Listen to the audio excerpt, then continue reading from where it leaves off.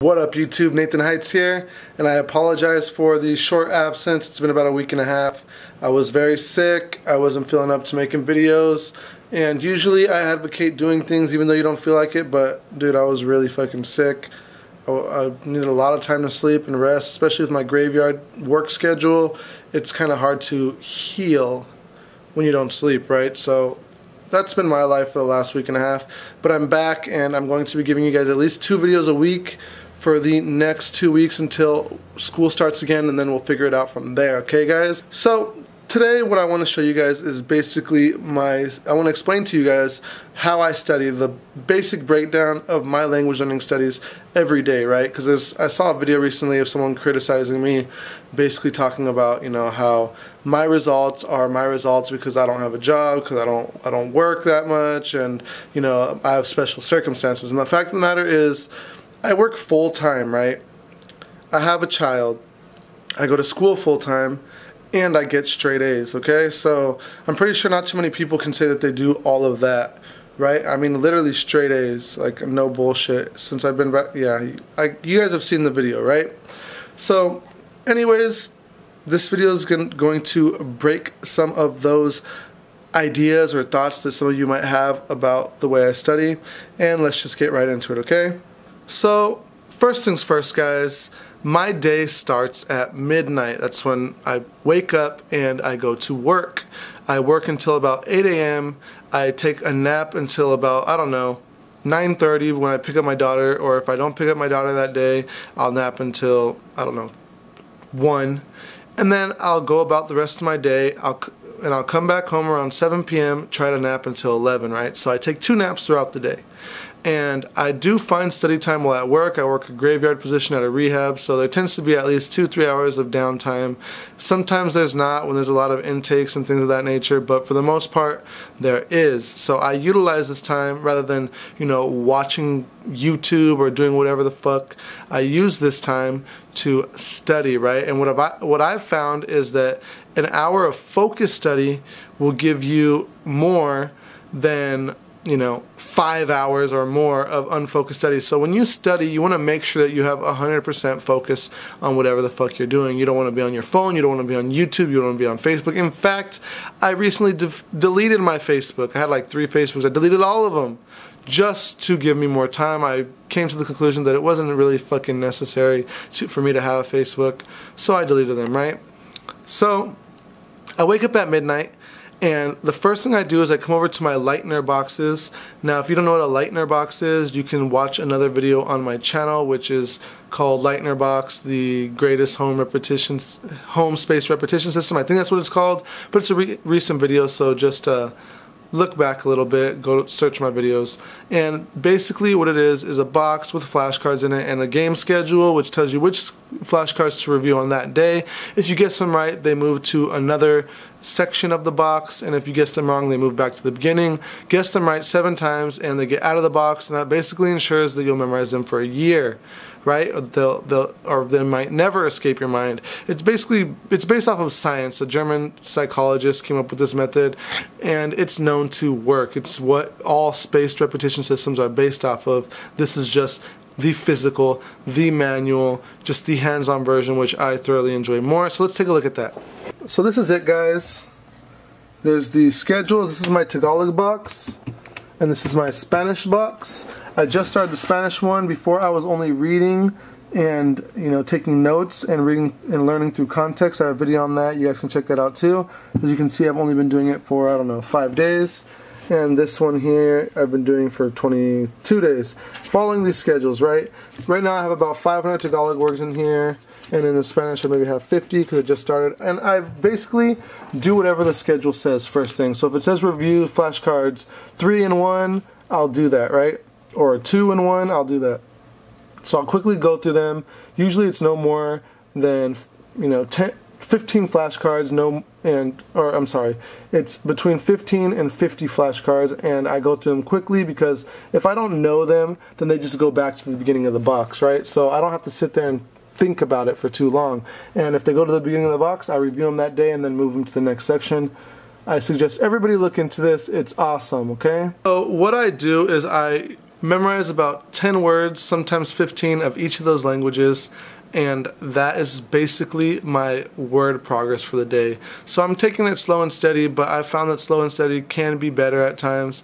It really depends how close the language is to your native language, and if you're studying 2 languages at once, it's hard to really, fast track it like I did originally with Spanish. So I'm going the patient route with this. So I just suggest everybody gets a Lightner box or a spaced repetition system and works on it that way, okay? After I do that, I take the flashcards that I need to be reviewing for the day to work, and I'll review them periodically throughout the night and the day. I maybe review each stack 10 times, which doesn't take more than 30 seconds each time. So it's very easy. There's no excuse to not be learning at least 10, 20 words a day in whatever language you desire. It's that simple, guys. Think about it. In a month, how many words is that? 600? Come on, guys. In a year, you can already have the vocabulary necessary for fluency, or at least a basic fluency, and not in that abstract sense. I'm talking about like the scientifically proven amount of words needed to have basic conversations and to understand people in day-to-day life, right? So that's that. After I do that, I get to work, I do my work activities, and as soon as I get downtime, I study. I found that focusing is the #1 factor in the amount of progress you're going to make in the shortest amount of time. So I make sure to shut off all YouTube, all of that shit, and strictly focus on my grammar book. Now, this is the book that I'm using right now. And I basically memorize every word, every sentence structure, and I go through it, and I use this, right? I do an hour of this. And what I do is I write down every story, as you can see, or let me find the section. They come with stories that you can rewrite. A lot of it here is grammar, let me see. Right? So I'll rewrite these sections. Kumusta alam mo ba na may eskwelahan ng sayaw? Whatever. I wasn't reading that good, but that's it. And I'll rewrite every sentence and section like this slowly, and I'll read it slowly. And I'll do that. Focus. It doesn't take very long. I'll do that for every chapter. And then on top of that, I'll go through it and I'll type up notes on all the grammar. And what these grammar notes have done for me is they have allowed me to create a cheat sheet for this book. So within 80 to 120 pages of textbook, I've broken it down to maybe 10 pages of grammar, which covers all the grammar up to that point. So I get rid of a lot of the noise, and every day I at least read through half of it once, right? Just to remind me of the sentence structures and things of that nature. After I finish about an hour of that, which I can usually do at work, I continue reviewing those flashcards, and then I move on to the audio. And right now I'm working on Pimsleur. I'm pretty much done with it, but I've literally listened to it like 4 or 5 times, but I'm just continuing to listen to it because it's basic, and I want to make sure that I get down the basics before moving on. I feel like the first 30 lessons of Pimsleur is a good start if I can get it all down 100%, or at least like 95%. So once I get bored of that, and probably in the next 2 weeks, I'll switch over to something on YouTube, such as children's stories in Tagalog, and I'll start listening to that for about an hour a day. And what I do then is I move on to Spanish. That's basically it for the day when it comes to Tagalog, and then I move on to Spanish, right? And the reason I don't study back and forth is because you want your mind to focus on one language. So I make sure I finish Tagalog or I finish Spanish before moving on, right? And I always do the grammar and reading portions before moving on to the next activity, because as I said, I start at midnight, and the further into the night we get, the more tired I'm going to be, and reading and things of that nature are difficult when you're tired, so I get that done first, right? Knowing this. And this is something that I came up through experience. So once I do that, I'll move on to audio, and I'll listen to maybe an hour of Pimsleur. Sometimes I don't get to finish it, sometimes I do, and when I do, it's a good night. When I don't, I just do it later, right? Because I'm going to go to sleep, wake up at 10 or 2, and I'll have the whole day to still listen to audios, whether I'm driving, whatever the fuck, right? So after I finish that, then I'll move on to Spanish, where I'll do, an hour of listening, maybe 20 minutes of reading when I, feel up to it, when I don't feel as tired. And this can always be done through Spanish radio And I always use Spanish as much as I can whenever I have the opportunity. I have a Spanish-speaking girlfriend, fiancé, so I spend that time with her trying to speak Spanish. Sometimes it works out, sometimes it doesn't. That's that. But that's basically how I study every day. It comes down to at least 3 hours of study a day, sometimes 4 or 5, and on a good day, even 6 or 7. It really depends on my motivation for that day as well.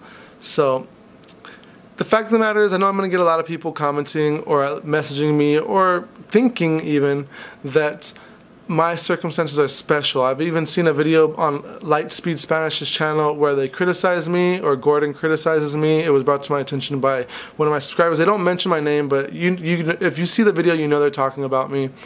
And it was made about a year ago. I just never saw it, so I'll just speak about it now since I just saw it last week. And he's basically telling his followers that you shouldn't think that you can learn Spanish in 6 months to a year because you know, everybody's circumstance is different. I'm special. I wasn't working, this, that, and the other. All bullshit, because even though, yeah, at the time I wasn't working, I'm working full-time now, and I'm getting straight A's, going to school full-time now. Not even just full-time, like 15, 16 units a semester, okay? That's like an extra class over full-time. And I have a daughter who I have part-time, right? I have her half the time. So what I want you guys to keep in mind is that your own limiting beliefs is what's going to hold you back here. If you want to think like Gordon does, with all due respect, go ahead. Your progress will be slower. And really, my channel isn't necessarily for the people who think like Gordon does. I don't want people who make excuses, right? Because these are the same people who are going to tell me that my methods don't work, when the fact of the matter is they do. The thing that's not working is you. So work harder. You want results like me, you got to work like me. And I'm not saying that I'm the master or the best, but I'm saying that I am happy with my progress, and I want you guys to be happy with your progress too. So anyways, I hope this video helped. With that being said, sorry once again for that absence of a week and a half. I start school in 2 weeks, so in the next 2 weeks I'm really going to buckle down and study Tagalog so I can bring you that video. Subscribe. Nos vemos pronto. No se rajen en sus estudios. Y los amo. Cuídese. Paz.